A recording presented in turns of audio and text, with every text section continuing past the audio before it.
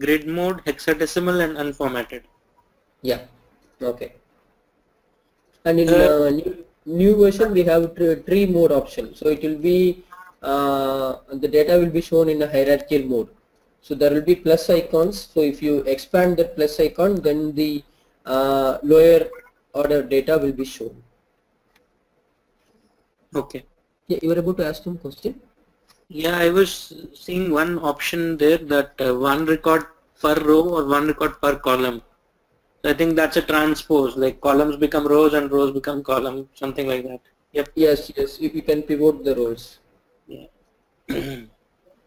And you can, I think you have a pivot option in the buttons enabled after viewing the data, I guess. And you have refresh button also. It will refresh after multiple executions of the graph. And if you want to save the data to any Excel, you can export it. Okay. Those options are there. I already see, like in export it is a tab delimited file. Yeah, yes, I think so. You are not able to change any options. Only you have tab delimited file. Tab delimited text or all files. So no other option is there. Yeah, yes. So when I started out, right, I actually started with 1.13 version. So Okay. I didn't work with this 1.10 version. Okay. So maybe in 1.13 version I had Excel file, because now uh, obviously we have the Excel files options also. I think we have multiple options to export. Okay. Yeah. So these things you will not be needing, but I'm just informing you so that you have these multiple options. If in case if you really need that one, you can use it. Okay. And so through input files, what kind of data can be described? So there are both fixed size and variable length data types. You can use fixed length delimiters, fixed sizes, or variable length delimiters. And Right. your ASCII, EBCDIC, Unicode character sets are supported. So if you are reading data from a mainframe source, so probably you will be using these kind of character sets before your actual data. So it will be like UTF-8 string or one more character, encode something. So those character sets will prefix your data type actually. Okay. So before your string or decimal, you will be giving this EBCDIC and the UTF-8. So those kind of character sets are also supported.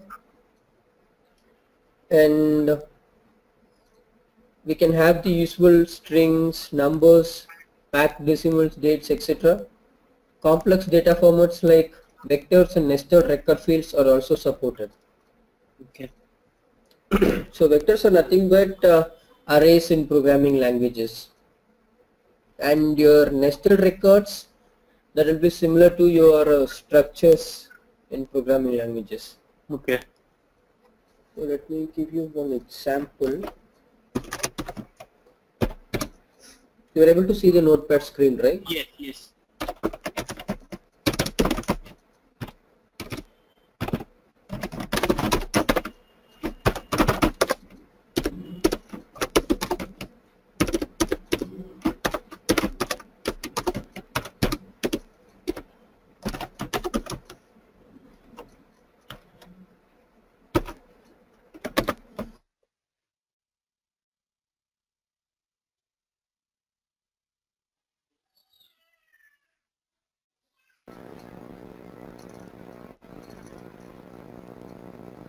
Hello, Ashish?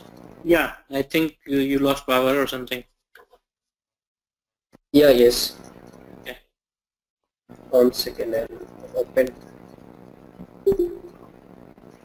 Yeah.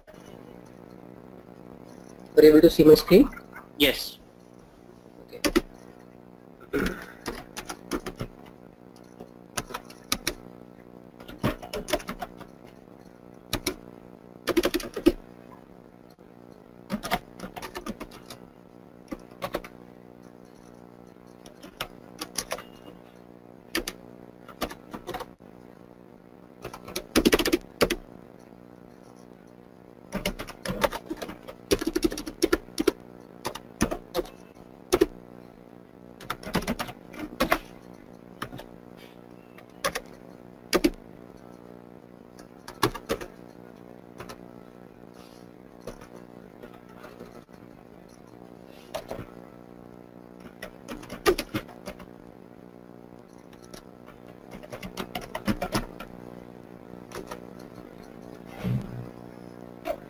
So this particular DML has both vector columns as well as record data type.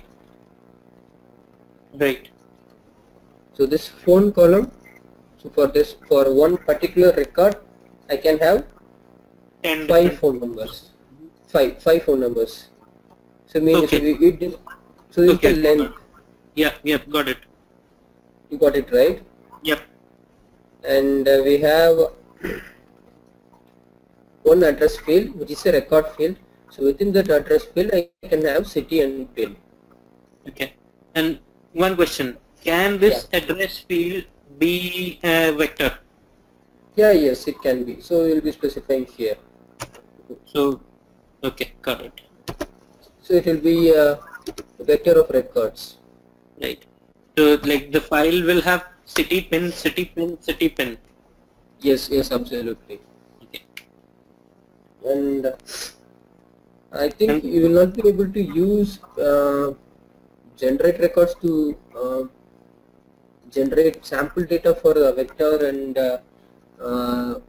record fields, but in your real-time project scenarios, like you will be getting, if you are getting vector fields, then you have to use vector data types in your DMLs. But at least if I create my own file with data in it, I can use it, right? Yeah, yes.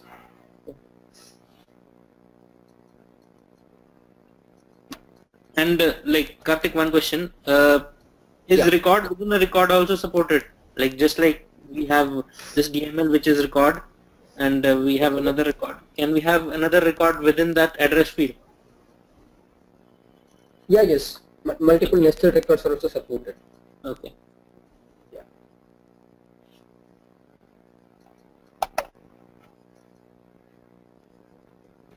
So access to field characteristics, it is done through the attributes pane. So we have the attributes pane option in the grid view editor. So we can use that to specify the extra field characteristics. Okay. Karthik, since we were talking about the DML, I have one question. Yeah, yes. Many times the incoming records have a header and a footer record and some detail records, right?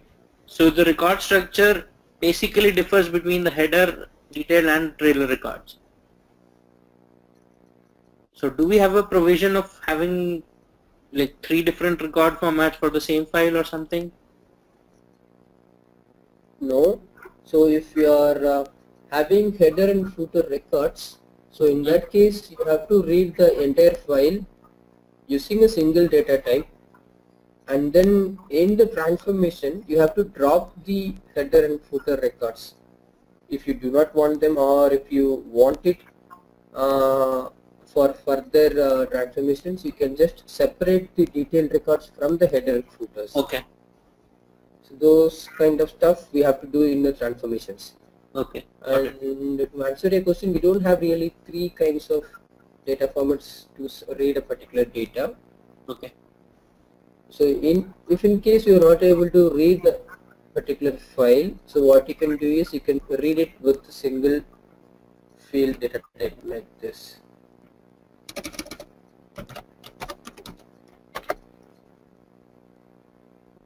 So it will be like read entire thing.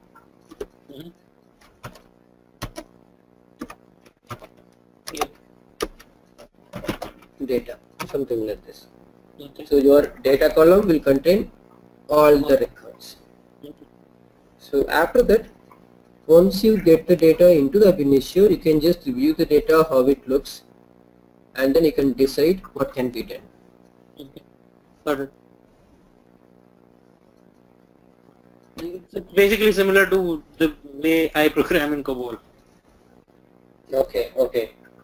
So I got the concept, not a problem. Okay, and even we have COBOL to DML utilities also.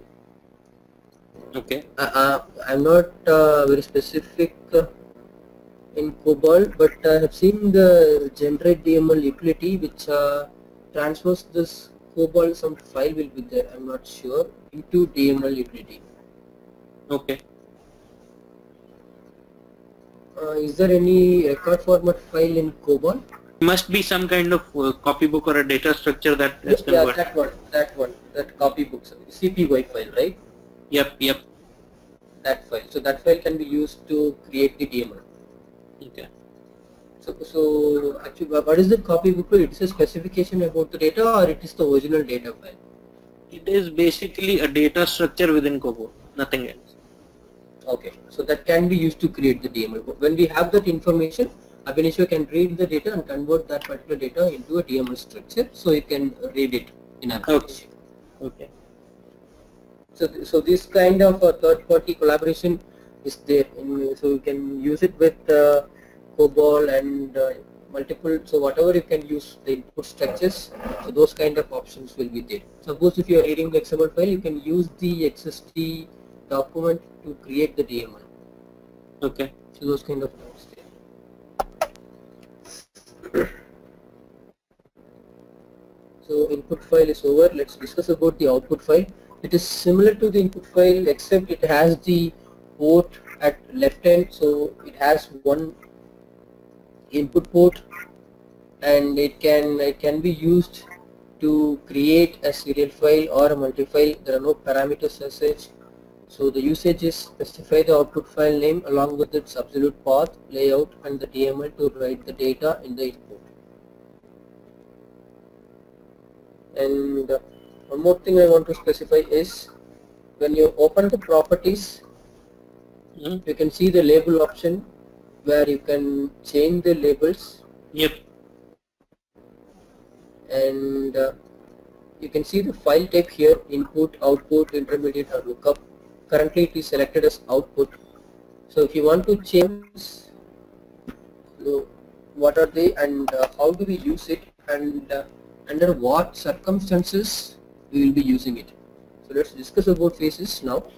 Phase is a stage of a graph that runs to completion before the start of the next phase. Okay, so if I tell you like it will run to completion before the start of the next phase, that is ideally dependent on us, whether we are putting all the components in a single phase or we are making the components execute phase by phase. Right. So every component by default will be in 0th phase. That means all the components will start at the same time. Right. And if its execution is dependent upon other components, it will wait. Otherwise, it will start its own execution. And if we really want to limit the number of components which are executing at the same time, and we want to limit the memory consumption, we can use the phases to limit our memory consumption and resource consumption. Okay, so it is given here. By dividing the graph into phases, we can utilize the resources like memory, disk space, and CPU cycle. Okay, so the boundary between two phases is called a phase break, and it belongs to the first of the two phases. So a phase break is something where your phase breaks into the next phase. And when there is a phase break, actually the component immediately before a phase break, it writes all the data passing through it into temporary files in the layout of the component immediately after the phase. So when the first phase finishes running, the components after the phase break read these temporary files to begin the next phase. Okay, so there are so there is the catch here. Why are we writing these temporary files after each phase break? Otherwise, how do you ensure that all the data has been written? Like, if we use memory for it, it will be a big deal, right? It could be GBs. Yes, correct. So instead of using the RAM, it is using the disk to write the temporary files. Right. Okay, it is partly correct, and the main usage is for recovery. So in any case, your graph, suppose we are having a big graph and we are having 5 phases. So your graph has completed 2 phases and it has failed during the 3rd phase. Okay. And so when you are rerunning the graph, you don't want to start the graph from the 1st phase. Right. Because it is already completed. So Right. if you have that recovery information, you can actually run from the completed phase. So basically you can execute from where the failure has occurred. And how do we do that? So for that particular point, the phase and checkpoints are useful. And I don't know whether you have noticed or not, if you have ever had a graph failure and if you have multiple phases, your Abinitio will ask you whether you want to remove the entire job and start afresh, or you continue, or you want to continue from the last run. Error point, so it will actually continue from the last completed checkpoint. Okay. Okay. Once I have said like on the rerun, And you can start it from the end, or a particular temporary file script in 3 different phases, three different areas. Suppose if the graph has failed after the phase 2, your file will be having the information after phase 2. Like if you have deleted some records or you have inserted some records, those kind of information will be available in the phase 2, after phase 2. And if you do not want it, you can always set it in the properties of the file, like whether you want the file to be remain intact in case of failure, or you want to leave it to the default thing, like after each checkpoint the effects whatever which you have done after the execution can be committed or not. So this particular thing you can control it. And the checkpoint is basically denoted by a simple bar on the flow, right? Yeah, correct.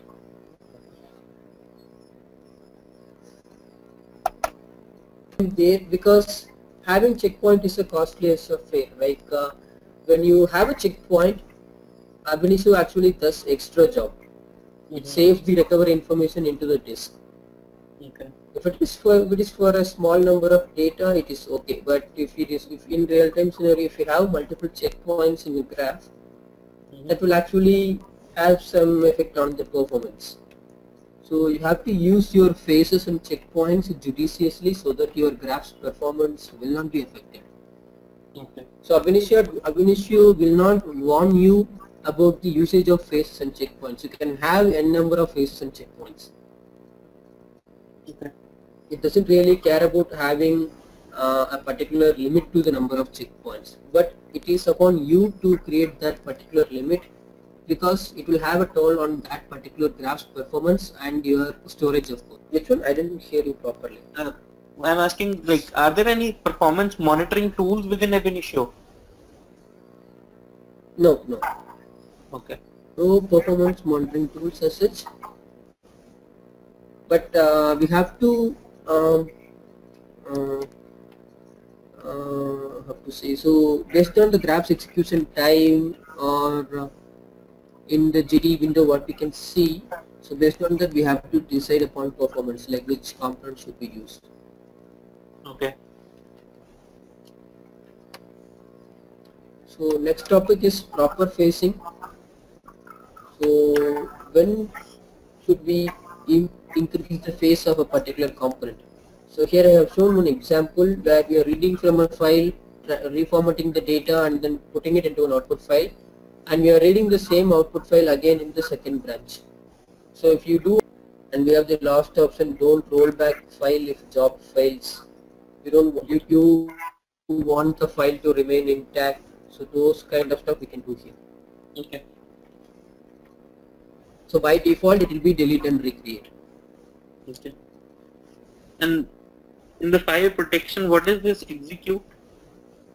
So execute permission is the one we need to execute that particular object. So in Unix world, you don't need execute permission for file. So if it is an executable script, like if it is a script like KSH script, you have only read and write permissions. You cannot execute that particular script. You need execute permissions to run that particular script. Okay. So in file scenario, I think it will not be needed. So execute. And for directories, you need execute permissions to go in. Okay. So if you do not have execute permission on a particular, so these kind of options we can set in the output file. Next is port step. Port step is similar to whatever we have seen. So that's okay. Configuring the dataset. So how do we want to specify an input file? We can specify the path name directly, or we can use the browse option here. We can, so it will open up the select file window where you can browse and select the particular data file which you have created already. Yeah.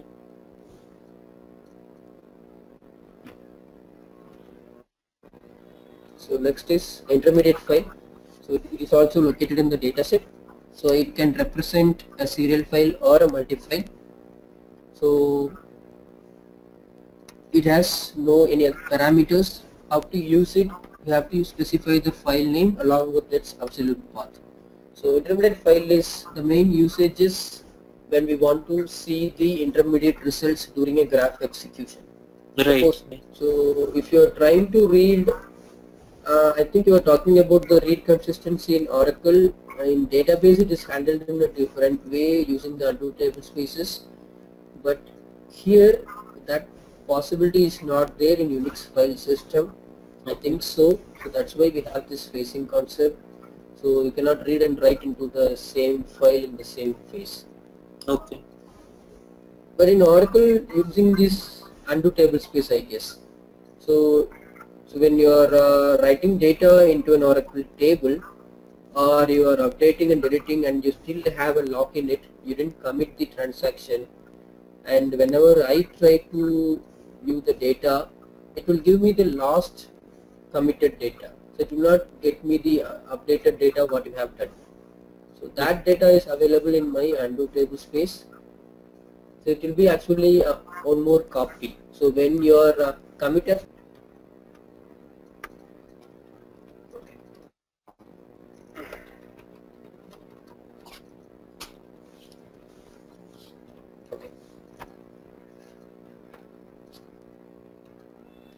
filter by expression. Okay. So let's see about the filter by expression component. So as the name suggests, filter by expression lets you filter the input records, whatever that is fed into this component, with the usage of an expression. So your DML expression or a transform function can specify a filter condition, and based upon that condition, your records will be filtered. And it can also be used to select a certain percentage of records, or to select every nth record based on the condition you specify.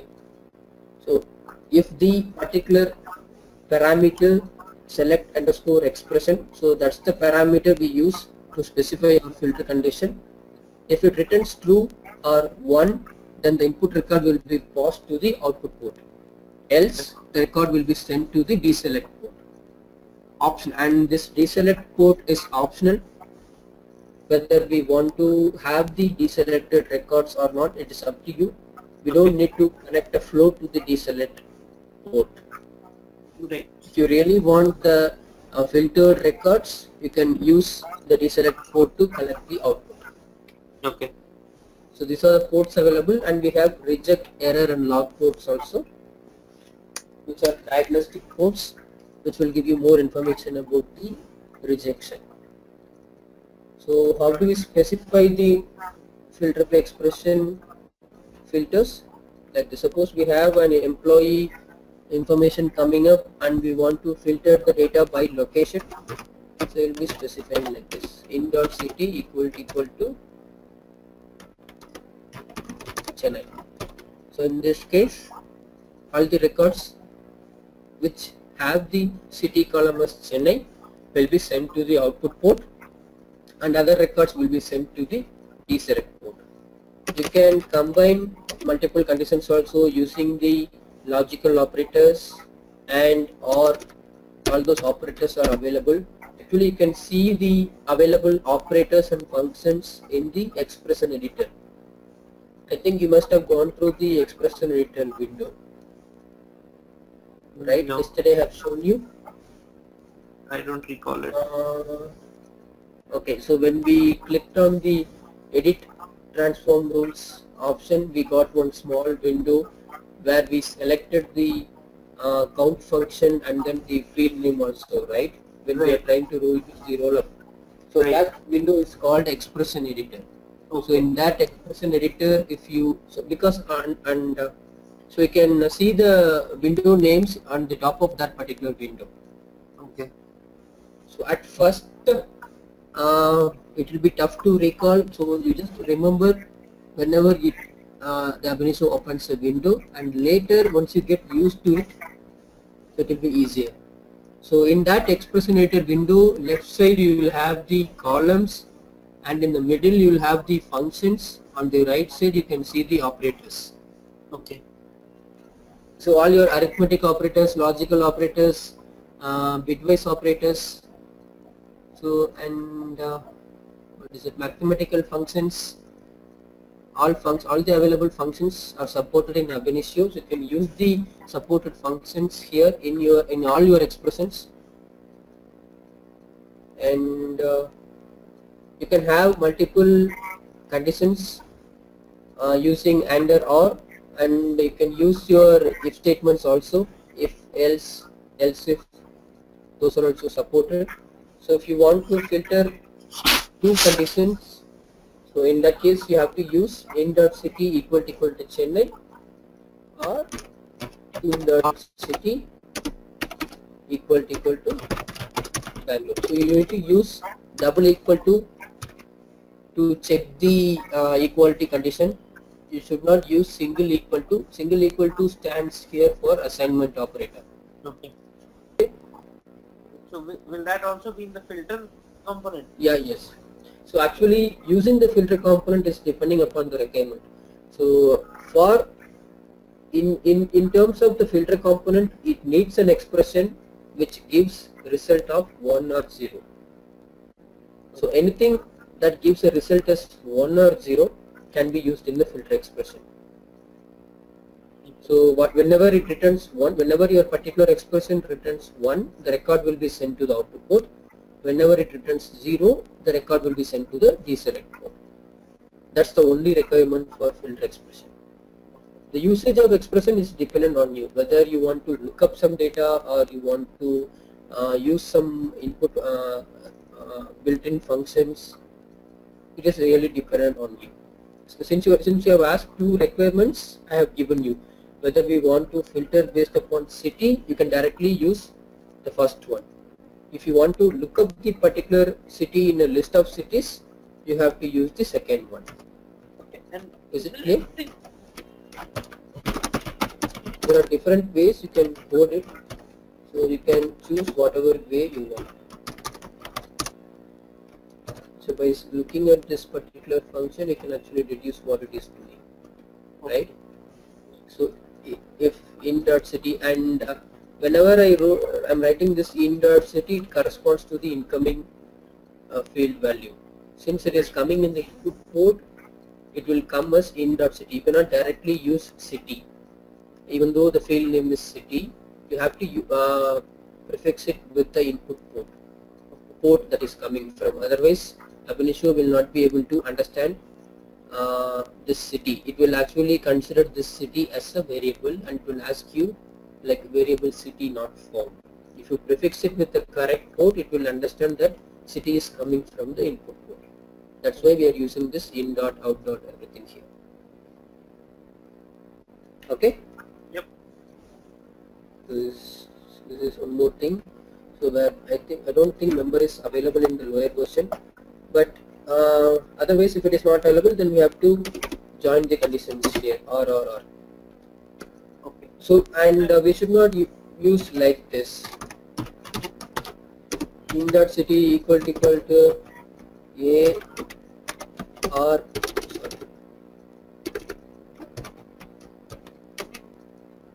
or B. Yeah. It is wrong syntax. We should not use this.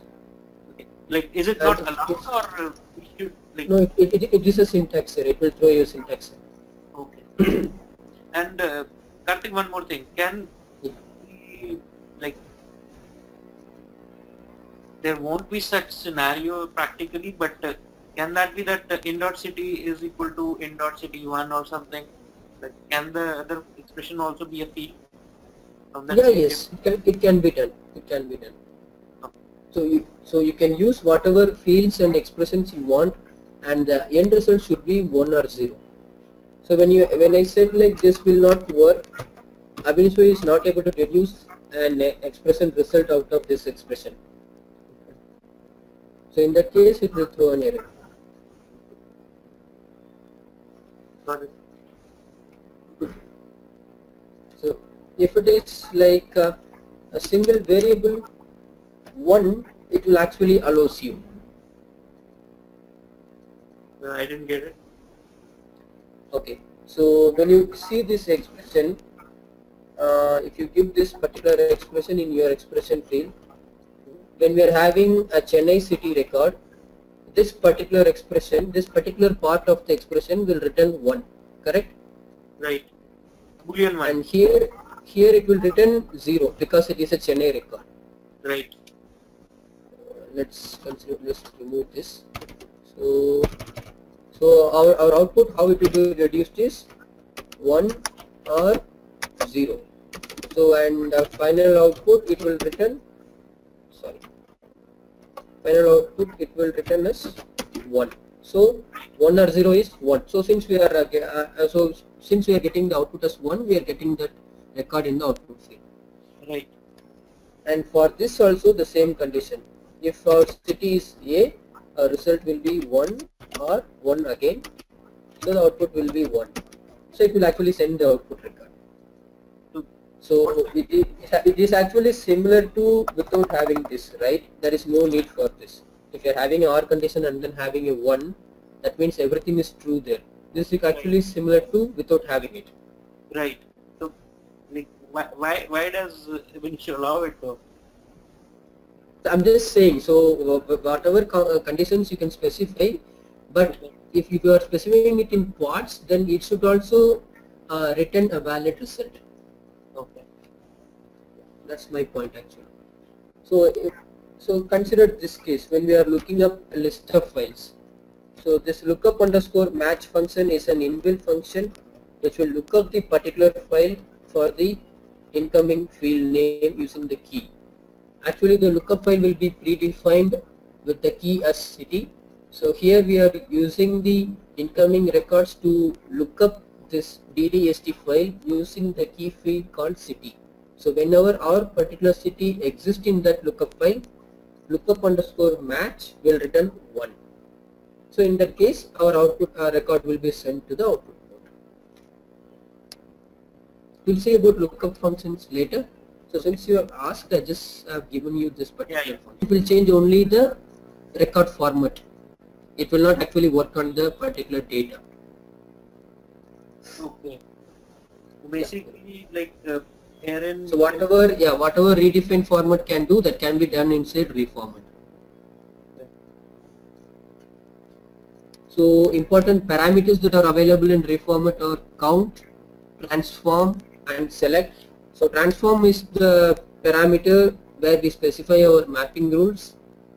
Count, it accepts an integer from 1 to 20, which is used to increase the output port. The default value for the count is 1. So when you increase the count, it will actually increase the number of output ports, and you will get one more transform parameter also. So basically the idea is reformat can work on the same data and it can give you multiple outputs. Okay. Like for one file, yes, it will be in caps, and one file you wanted to put lowercase, or one file exactly. You can do multiple transformations and you can redirect the output to separate flows. So in that case, it will be using the count and multiple transforms. And you have one more parameter called select, that is optional. That will actually work as a filter, and this filter will be applied before your transform. Okay. So instead of having input file filter by expression reformat, you can use input file reformat with the select parameter. Okay. And we have to keep in mind that the filter will be applied before the transform. Basically a combination of reformat without the select, like a filter by and then reformat. Yes, exactly.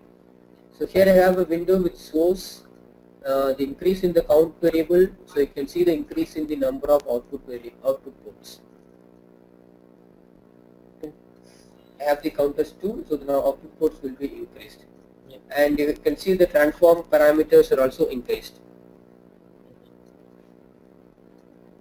Since the filter is applied before the reformat, it will be only 1. It will not be increased. So all the records will be filtered, and the filtered output will be sent to the transform parameters. And the difference between using a filter by expression component and using the select is we will not be able to collect the deselect output here. When we want the deselect output, you have to explicitly use the filter by expression component. Okay. Yeah. I think you are familiar with this screen. Yep. I will let you know what are the important components here. So left side we have the source fields, right side we have target fields, in the middle we will be having the transformation tools. We can just drag and drop from left side to right side. So initially this will be empty, and if you want the output fields to appear here before you start this transform, you can go to the ports and you can specify the output format there, and after that if you come to record format definition, that is this transform parameter, you can see the output ports here. Okay. Since we haven't specified the output DML, the fields will not be visible. If you specify it, your fields will be visible here. You can just drag and drop the output here, or you can just type here and you can extend it to the output fields.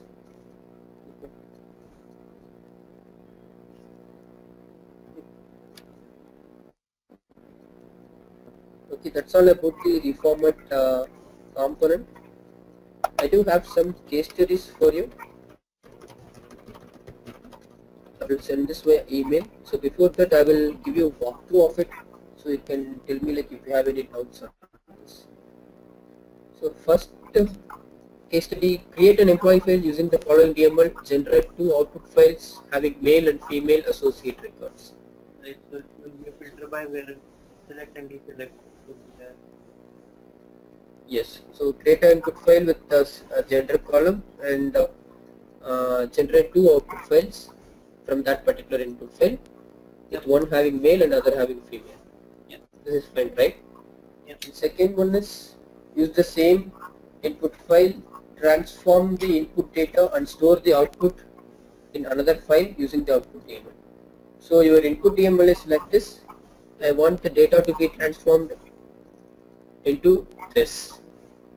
So we have first name and last name here. I want name column, which is the concatenation of first and last names using comma. And second one is total salary. I have to add up 25% of the salary column with salary, and then I have to sum up, and the final amount should be there in total salary.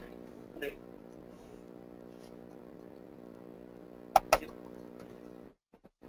This is fine, right?